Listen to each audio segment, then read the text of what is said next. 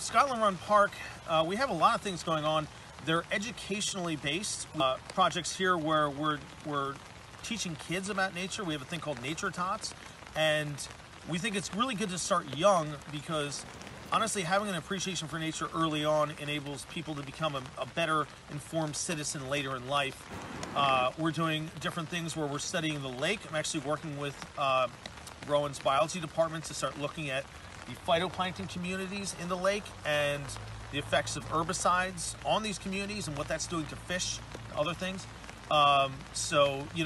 One thing that we really like to do is have interpretive naturalist opportunities where people can see up close local diversity, because so much of nature education, it reinforces the idea that nature is far from you. It's in Africa, somewhere that you will never get to.